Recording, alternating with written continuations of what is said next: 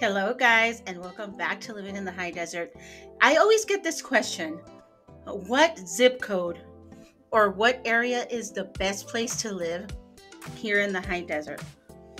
So, that's what we're going to be talking about. Let's get into it. So, I really wanted to talk to you about this topic. What's the best area to live here in the High Desert, Victorville, Apple Valley, Oak Hills, Hesperia? You already know, guys. Okay, so I always get this question: what's the best zip code? What area do you recommend?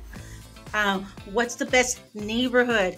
That's another one, okay? What's the best neighborhood? Is it to live or to move in to the high desert? I'm coming from Los Angeles and I'm going to be renting or buying a home. And I get it, guys. You want me to go ahead and just answer and give you a zip code? A lot of you guys actually send me text messages with like, oh, I'm going to be renting a house on Bear Valley Road and what's another good road? And Hesperia Road. Uh, Make a right, and that's where the house is going to be. How is that area? Okay. I get it, guys. You guys want me to tell you what I think about the neighborhood.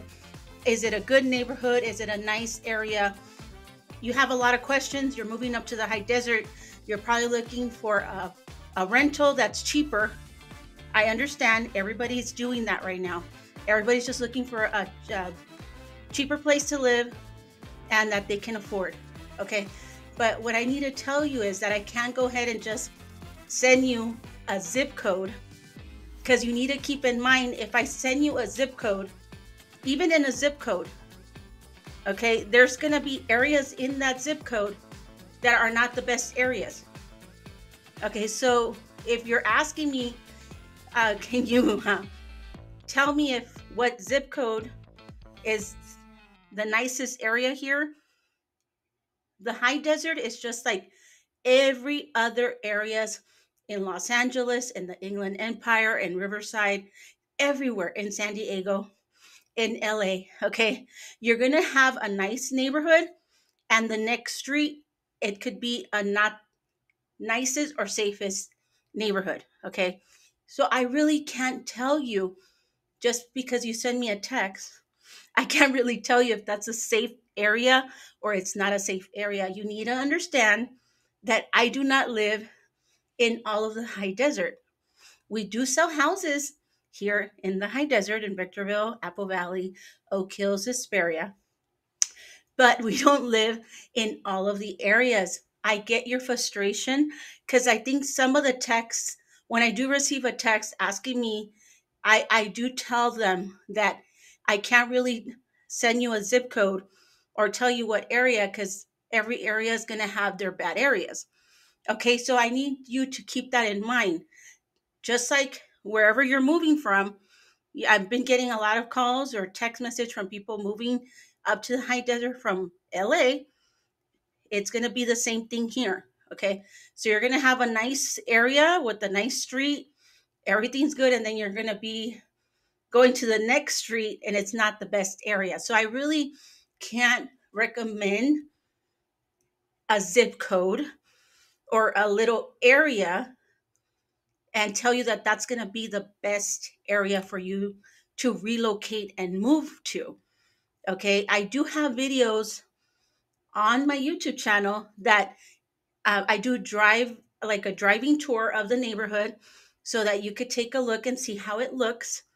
But we really can't tell you as realtors what's the safest and what's not the safest, because we don't know um, that information. Okay, because you can be living in the safest area and something can still happen in that area.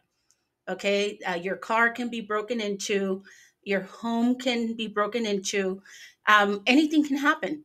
Okay, so we really can't go in ahead and send you a zip code or send you a neighborhood. I could kind of try to explain to you about the neighborhoods, but you have to get on a phone call with me.